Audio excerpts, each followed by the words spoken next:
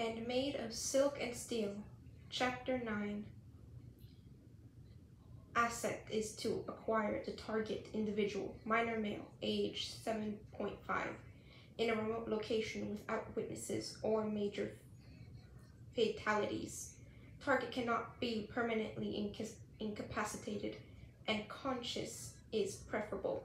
Death or irreversible injury of the target will be considered failure and will result in punishment for asset and operatives. Minor believed to be accompanied by a fugitive adult male known to associates with male parent in the past. See DoD records attached. Threat level, medium to high, not enhanced or altered, highly trained, highly armed. Minor is enhanced through genetic inheritance. See Matthew Michael Murdoch, Jessica Campbell Jones. Threat level, unknown, assume high. Known attributes, increased strength, speed, rate of healing, unknown threat evasion skill, require further study. Schedule interrogation inquiry ASAP upon acquisition. Sabotage successful. Adult male is unconscious. Minor still functioning. Injuries limited to surface damage only. Capture minor. Reassess threat. Minor unknown. Assume high maximum. Mom? A woman with dark hair in blue. Mom. Adult male still conscious. Adjust. Asset is to acquire target individual. Minor Peter. The boy repeats, tapping himself emphatically on the chest. He gestures to the adult male. In the driver's seat, Mr. Castle. Then the canine, Max. Can you say that, Edward? Dutifully, the asset recites, Peter, Mr. Castle, Max.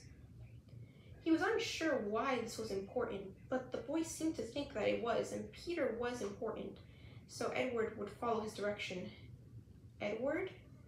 No, that is not the asset's name. His name. Peter gives him a paper sack that he doesn't recognize, covered in strange red symbols he doesn't recognize. Here, I bet you're hungry. Hungry? What is hungry? Edward stares at the thing in his lap, confused. Then the smell hits him, savory, mouth-watering, and the pain that Edward had always been accustomed to feeling around his middle seems to double, triple, until it's gnawing at his guts like a beast. Peter watches in horror as Edward tries to eat the roast beef sandwich through the paper bag and its wrapper, French fries scattering as he tears through it. Stop! Wait! Stop! Edward froze, and when Peter looked up at him, madness stared back, his pale eyes wild in his haggard face, until his blank expression looked more feral than empty. Peter, Castle said cautiously, slowing the car down despite other people in their lane honking angrily all around. His neck twisted as he tried to keep one eye on the road ahead and one on the back seat behind him.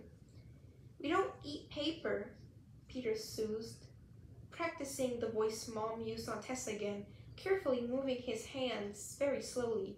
He unwrapped the sandwich and showed it to him. See? Food. Update. The single word was said in a carefully clipped and controlled manner that leaves the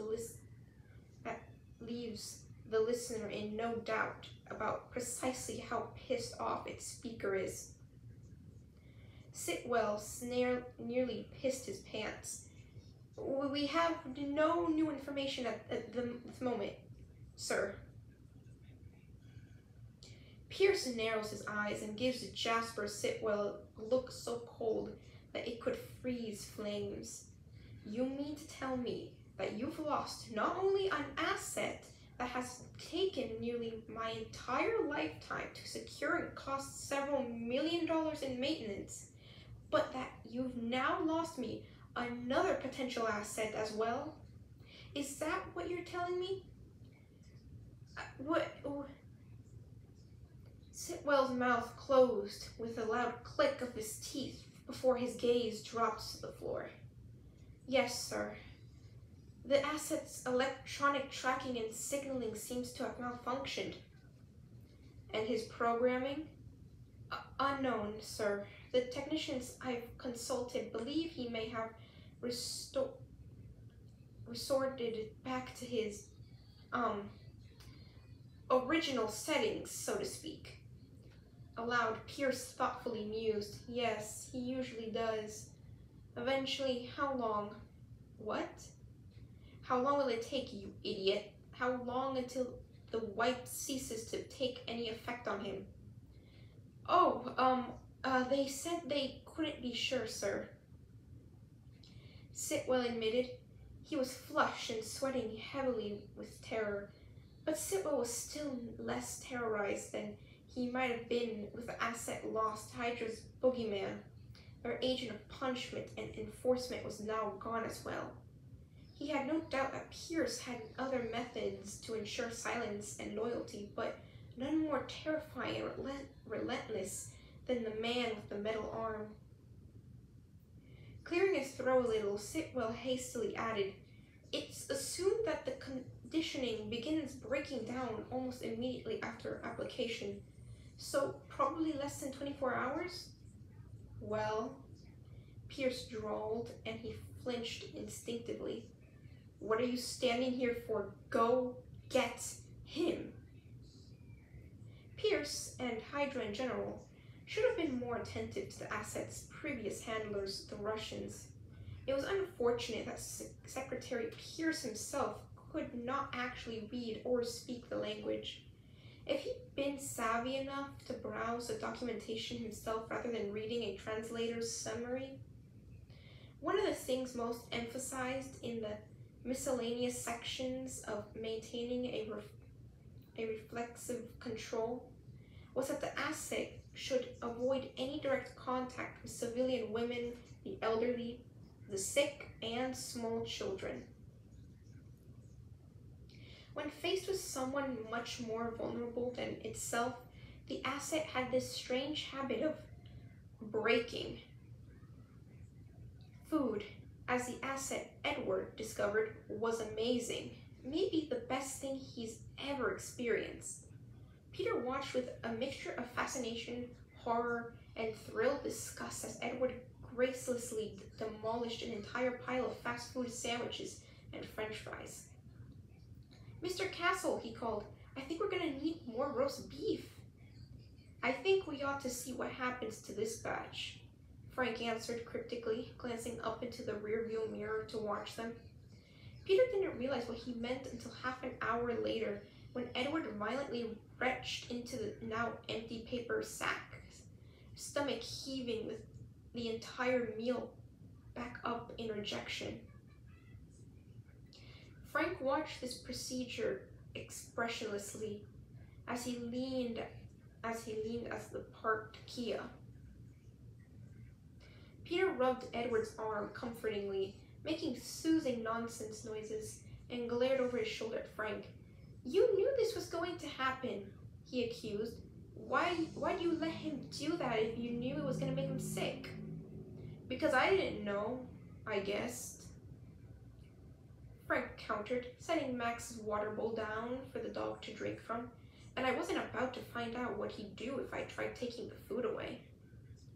Before Peter could even open his mouth, Frank snapped, You sure as hell weren't doing it either. Be like putting your whole arm in a wolf's mouth. Peter took a moment to pout, still patting whatever part of Edward's massive self was nearest. But why has he gotten so sick, Mr. Castle? Frank sighed.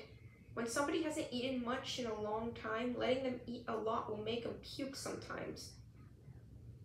His little face twisted into an expression of bewildered disbelief, and Frank had to bite down his laughter. Haven't you ever gotten sick before? Ate something gross? Gotten the flu? There was a moment between him speaking, Peter, answering where Frank realized the implications of the question were larger than Peter would understand. "Nope, I've never gotten sick," Peter informed him, handing Edward a bottle of water. "Drink it, please. Not even when Ned got chickenpox." Never gotten sick. It could be a child's affiliation for hyperbolic, or it could just be that Peter's memory didn't go far back enough to remember those sniffles and sore throats of his toddler years. But Frank had the terrible feeling it wasn't either of those. So part of his gifts from Matt and Jessica included making his immune system go hyperactive too. Fiery frickin' hell. Wonder the boy ate like a frickin' 6.5-foot construction worker from the Bronx.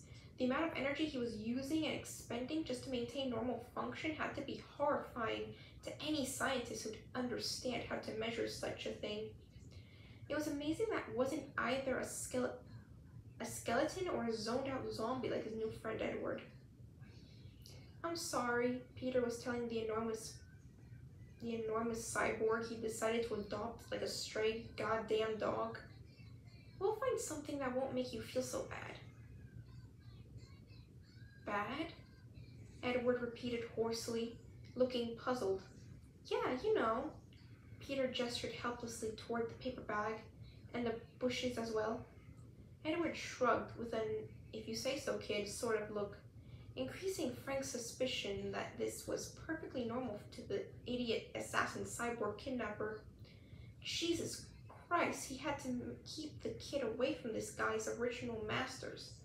If they were willing to beat and starve a man who could rip the doors off of an SUV, what the hell would they do to a frightened child? Asset must blank target. Blank target? Target equal Peter. Do what with Peter? Information unknown. Inadequate data set. Acquire more for further assessment. Peter performs duties of a caretaker. Mom. Ma? A dark-haired woman with a soft lined face and a dimple in her chin. She wears a starched black skirt, and her smile is everything. Food and water and a soft pillow, and he can't hold on to her. But he wants to. He wants to so much. Why won't she stay? He just wants her to stay. Another woman, tiny and blonde and frail, laying back on a threadbare blanket. Her eyes are very, very blue. This is the last time he will ever see her, though he doesn't think he's ever seen her before. He does not know why this memory, fills him with a much more terrible pain than the one in his gut, a pain that circles his throat like a hand and burns out of his eyeballs. "Ed, are you crying?" Peter asked, concerned, with a touch of so gentle upon the appliance that Edward barely noticed it. "Ma," he croaked, "because she's important. They both are. He knows that they are, even if he can't remember why." Peter's face and posture softened. Like a stick of butter left out in the sun, he said, "You miss your mom, Ed?" Miss. Was that the pain he felt when he saw these women's faces? He nodded shakily, and Peter gave another feather-light pat on the arm, stroking the middle lightly and fearlessly as he handed Edward the bottle of water again. "It's okay. Maybe we can find her, all right? Where does she live?" Edward gave a small, helpless shrug, feeling more than a little uneasy that he couldn't give his handler the information requested from him. Still, the child gave him a tiny, reassuring smile. "We'll look for her, okay?" Asset must protect target, Peter Parker. Jesus Christ, he heard Castle whisper. Karen was right, you're adult kryptonite. A parental nuclear bomb. What does that mean? Peter asked, scrunching his face up until he looked like a small baby monkey. It means you've just made the brain-dead cyborg imprint on you like a newly hatched duckling. Castle said cryptically. At Peter's blank expression, he sighed. It means you both need to get back into the damn car. We'll find something Ed can eat, alright? Alright, Mr. Castle. And if Edward were more aware of social interactions, he might have heard the note in his voice that indicated Peter was humoring Castle. Edward has this thing that has the same consistency as water, but tastes like meat. And he feels a lot better. Kind of sleepy though, and Peter is sleeping against the appliance, mouth open, in a way that would be very uncomfortable if Edward had any sensation in it. But Edward is not allowed to sleep. He is not permitted to eat either, but Peter had ordered him to, so he supposed that he did deserve the stomach cramps.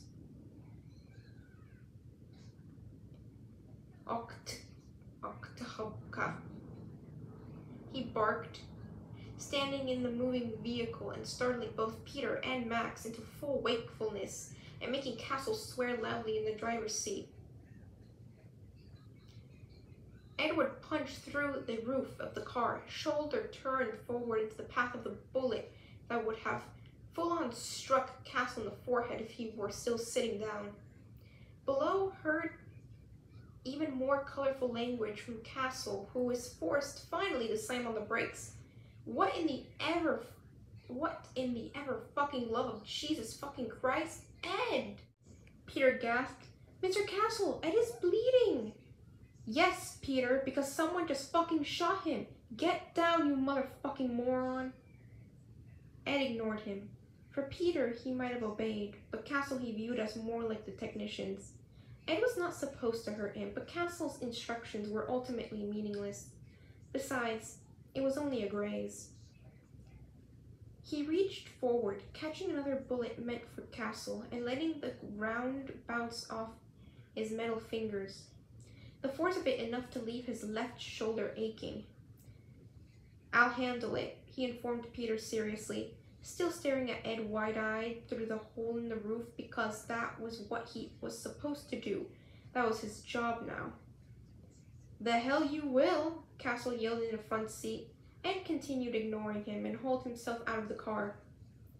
Easy, Murdoch, Jess muttered, letting Matt drop onto the couch and wincing as she looked at his bruised everything. Did you mouth off to someone who corrected you with their fists again? Trish sputtered in outrage. Who the hell beats up a blind man? Oh, you'd be surprised, Matt said, with such dry humor Jessica choked on a laugh that would have been wildly out of context for anyone but the Defenders and Nelson or Paige. Trish, out, she said instead, with a take-a-hike gesture toward her bedroom. Was Salinger now in lockup after Matt and Jess found the evidence they were looking for? Lots of credit to Nelson for that one. Eric had gambled enough for a motel room away from angry Jessica and her angry baby dad Matt. And even not angry Jessica would not care that she had basically driven a guest out of her home, so angry Jessica definitely wasn't going to give a shit. No, Tessa, not you. Lay down, good girl. She was still expecting her former sister to argue with her. Instead, Trish's eyes darted back and forth from her to Matt. Oh, okay, she said in the most totally unsubtle way possible, because Matt was apparently deaf as well as blind. Good night. Matt sighed, rolling his head towards Jess. Her figure is a tall, fiery blur to his useless vision. She thinks we're going to have sex on this couch, doesn't she? I don't know why people think I'm the one with no class. She complained, and it was so heartfelt that Matt was startled into nearly a full minute of laughter. She dropped next to him on the sofa, crossing her arms over her chest, and she stared at the television without really seeing it, each of them leaning into the other's side. "You are really gonna have to stop it," she said quietly, and allowed herself the rare moment of softness to rest her head on his shoulder and get her point across. "Nelson and Paige will throw a fit if they need you to be at court and your face looks like this, Murdoch. At this rate, he'll come back home in time to visit you in the hospital." "I'm sorry," he said, just as quietly. And that was all he could manage, because Matt knew, didn't he? He knew that he shouldn't be doing what he was doing, but also didn't know what else to do when he felt this helpless. "Don't apologize, at least not to me," she muttered. "I've been standing right there with you, haven't I? I'm what do they call it? I'm your enabler." He could practically feel her sneer and freed his hand long enough to gently touch the top of her head. "If I don't have to apologize, you can't call me your enabler," he said calmly, "because without you screaming good sense in my ear, I'd probably already be in the hospital." "Huh," she grumbled wordlessly. "Do you know something?" Matt said, blinking up at the ceiling he couldn't see. "I love you, Jess." She said, tense as a cat over a tub of water. "Please say psych." "Nope," he said, and elbowed her lightly in the ribs. "No takesies backsies." "Are you?" she said through a laugh he could hear her trying to suppress. "Did you honestly just hit me with something that lame? Did you seriously just tell me, please say psych?" There was a long pause. "I'm not gonna say it back," she said finally, "but yeah, Murdoch. Yeah, me too. I can't imagine having to do this with anyone else." He sat up straighter, silently hand gripping the back of the couch with white knuckles. "Turn the volume up, Jessica." Jess' eyes focused on the screen for the first time, and her scream made Tessa cower beneath the coffee table and sent Trish bolting out from the master bedroom in a hair-raising panic. Holy shit! Clint's floor was, by unspoken agreement, a place no mortal man would ever wish to go. The man couldn't find his keys if they had actual teeth to bite him with.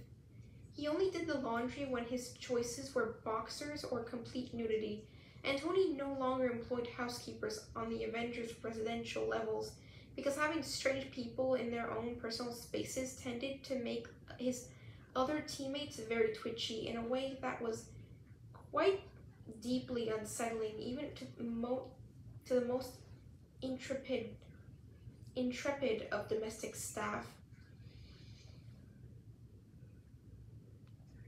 Of course, being fit for no mortal meant that Natasha was there every single day and Tony on every second Wednesday, just to make sure the man was still alive.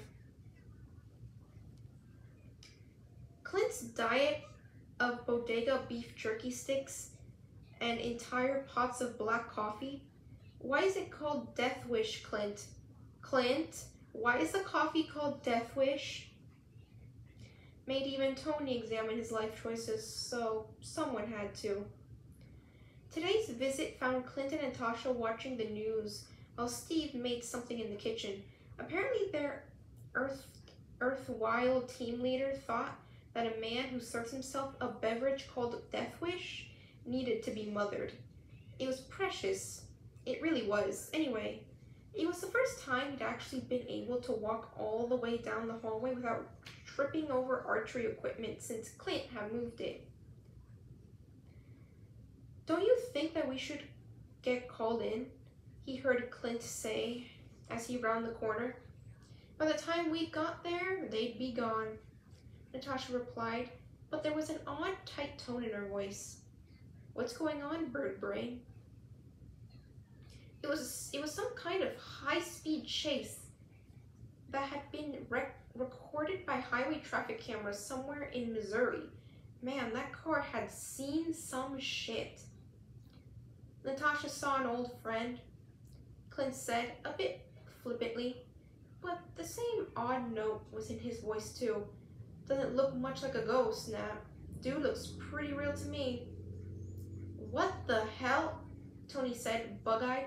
That's my mini-me, my iron baby. Why the hell is a bleeding cyborg running down a Missouri freeway with my iron baby?